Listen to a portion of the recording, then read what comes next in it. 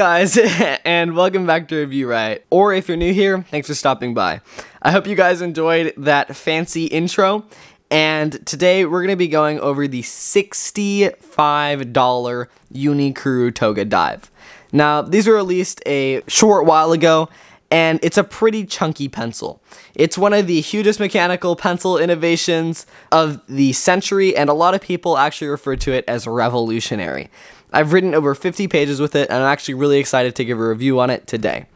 So first, we're going to go over the selling points with my standard mechanical pencil evaluation sheet. Since this pencil was made by Uni, it has the trademark Kuru Toga lead rotation mechanism, where basically it just spins, and you'll see throughout this review that what they've done in this pencil is just cram as much as they can into this tip portion. So if you can see, I know it's not very well color-coded, but there is an orange circle, and if I press on this tip, then it goes away. And that's because it's rotating on the inside. And it's actually rotating this lead as well. And that helps with keeping your lead sharp. So if I write like this, you can see that the lines are very thin. So it keeps your writing condensed, and it just makes it a lot nicer to write with because it doesn't take up as much space. So that's our first selling point. And the next one is going to be this rubberized grip, which is just a fancy way of saying we put all of our money into this, so you just get a regular rubber grip. So this one, it's not really something special, and I don't know why they decided to focus on it in their marketing material, but it's there, so it's going up here. I don't know why they wanted to focus on that, especially when there's other things that are much more impressive in this pencil. But next, we have the most important thing in this pencil, which is the automatic advancement.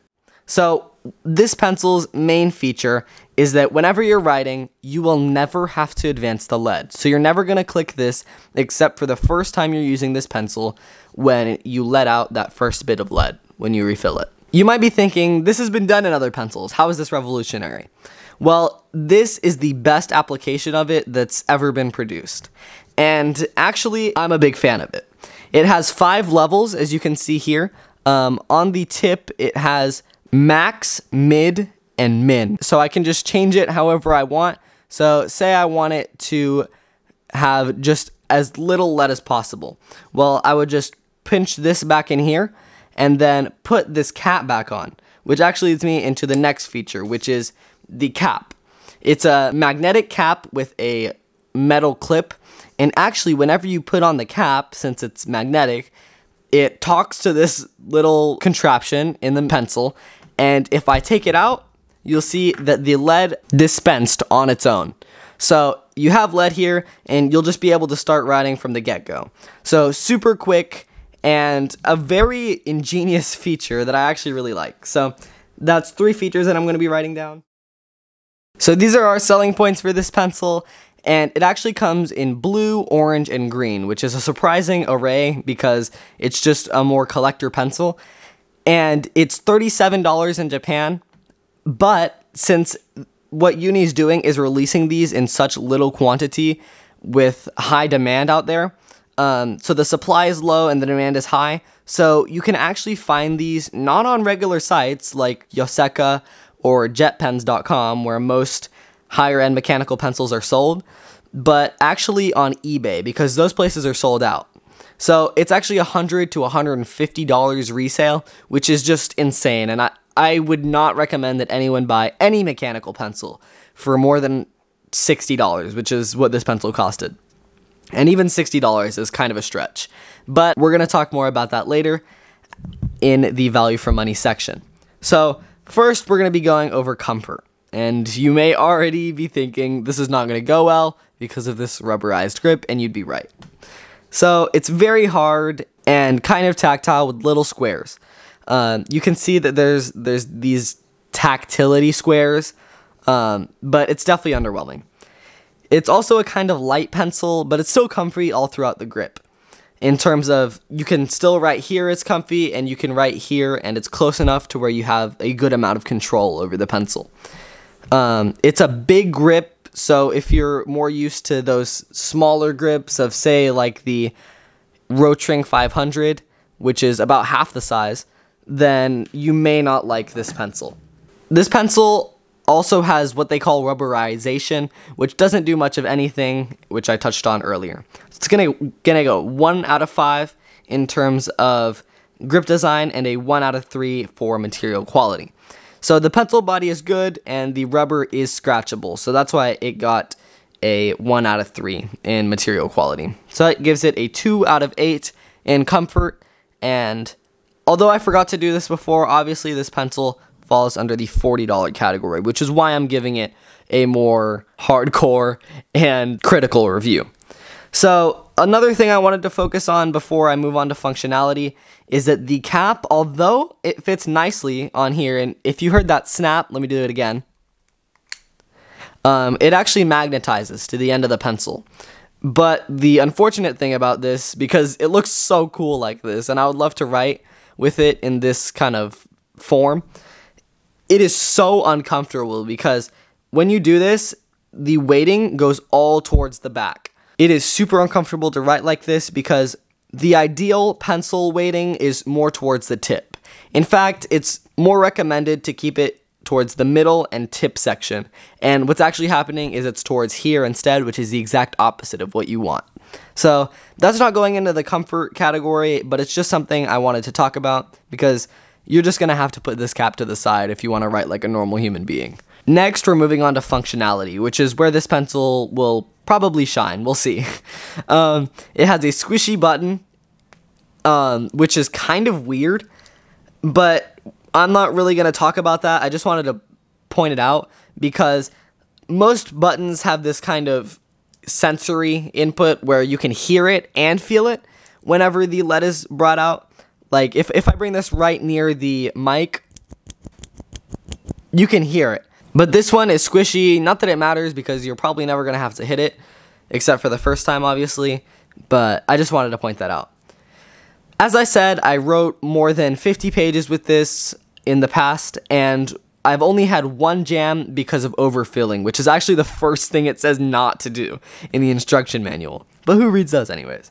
So it is kind of hard to get inside the pencil, but if you try hard enough, you can just unscrew this and boom, we have all these internals. So I'm not going to try to mess with this because quite frankly, I'm too scared to do something catastrophic to this pencil and risk it being broken. But it's going to do really well in repairability and reliability because of that. So it's going to get a 3 out of 5.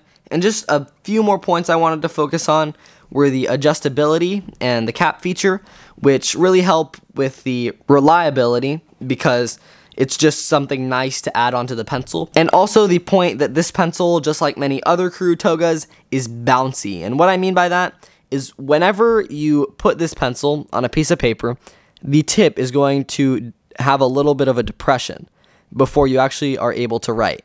So if I'm like this, I will have to push on it a little bit, and you will feel a little bounce because of that Kuru Toga mechanism rotating the lead. But it's really easy to get used to, and if that's kind of a pet peeve for you, then a Kuru Toga like this might not be for you.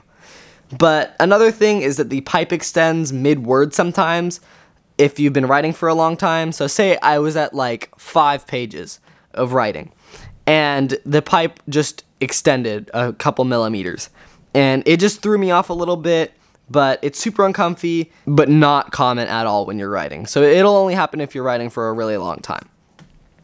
But we spent a lot of time on functionality for the repairability and reliability section, so let's go on to erasability. This one will be quick.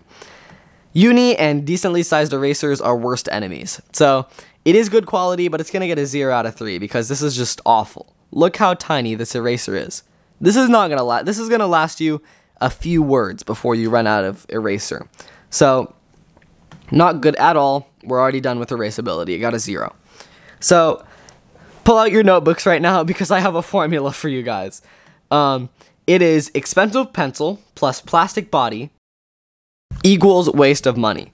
So this may seem pretty harsh to you, but I think if you're paying $60 for a pencil Whereas you could just go to Walmart and get a 50-cent pencil that will last you a while and be pretty reliable. This pencil is basically, in my eyes, made out of the same stuff. It's just plastic with some nice interior parts. So they definitely should have made this pencil metal.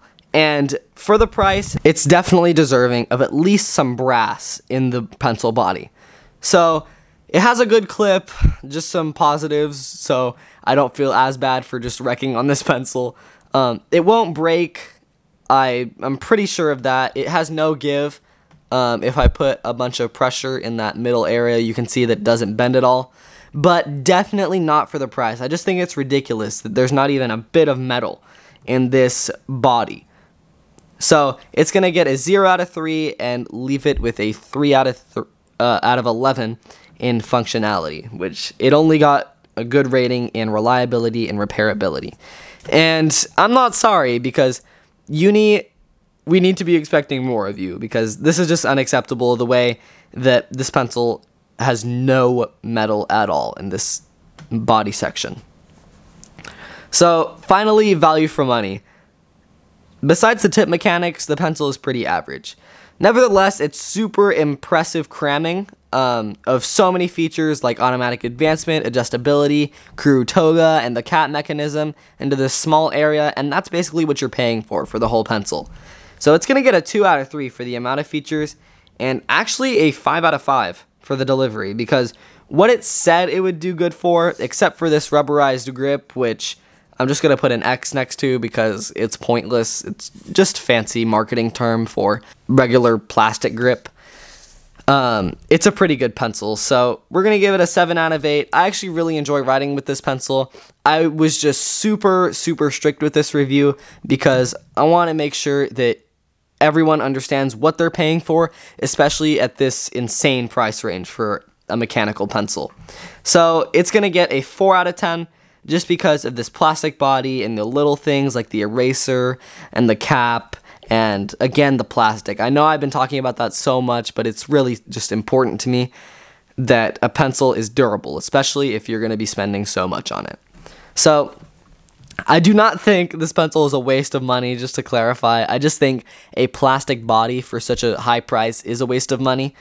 But nevertheless, I think it's a good pencil, and you should only buy it if you're buying it for either the Japan price, which is $37, or the retail at somewhere like Yoseka, which is where I got mine, or Jet Pens. I would prefer Yoseka because they have the cheaper prices at $65, but never, please don't buy this pencil from those scalpers that like to sell it for like $100 or $130. That's just unreasonable. So this is my rundown of this pencil. I hope you guys enjoyed.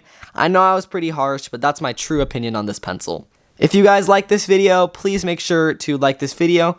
It helps my content out and gives me more impressions so that more people see my videos.